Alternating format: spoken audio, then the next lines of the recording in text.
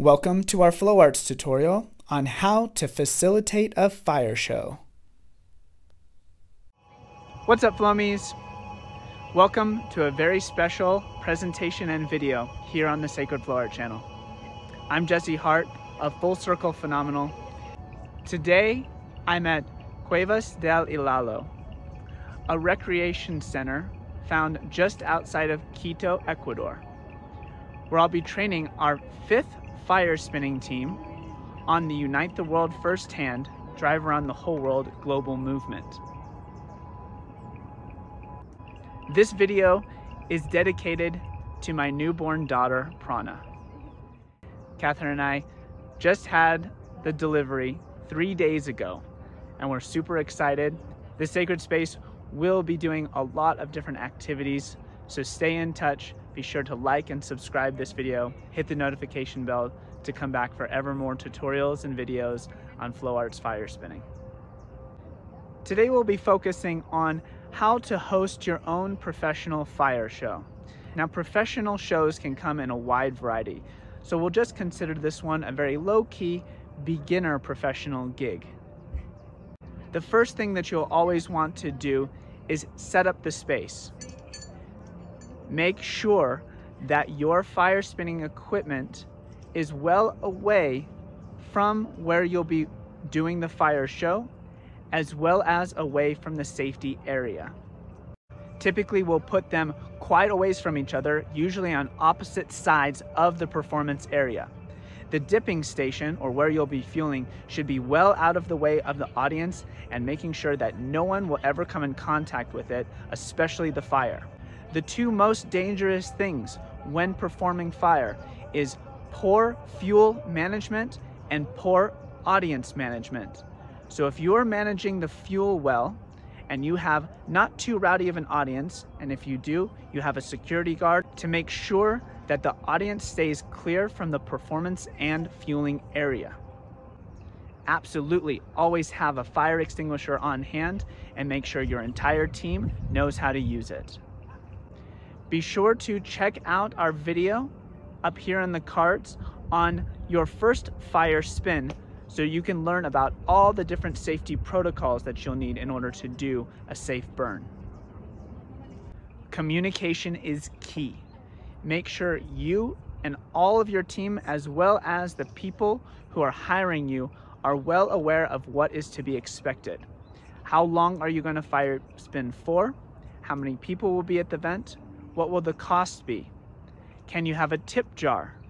What will be the arrangement as far as when you'll be paid? The more things that you can get clear up front with who is hosting the event, the better. We always recommend that you show up and check out the space a minimum of 1 day before the show to make sure that it's a space safe enough for fire spinning. Be sure to do a warm-up with your team to set up the right vibe in your inner space to help keep organized your external space. With the fire and the audience, a lot of energy is generated and it's easy to lose track. And at that point, when you start to lose track of things, that's when mistakes can happen. If you can focus on a meditation, some yoga, breathing and stretching and moving, just to energize and calm yourself ahead of time so that when the show starts, you can keep an even head about everything. And if something goes wrong, you're able to focus on how to get it resolved as quickly and safely as possible. We also recommend that with the communication, you have everything written out in a document, some form of official contract, so that the event coordinator knows exactly what to expect in all its details.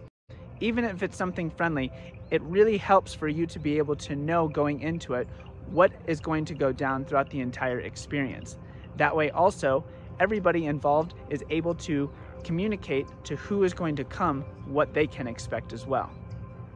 This will enable you to be not only organized, but seen as more professional. Something that's always been significant for me in my shows is the sound. If you're going to be having music played, be sure to do a sound check before the show begins. Present yourself and get to know your audience so they love you as well as your fire performance. And finally, honor the flame.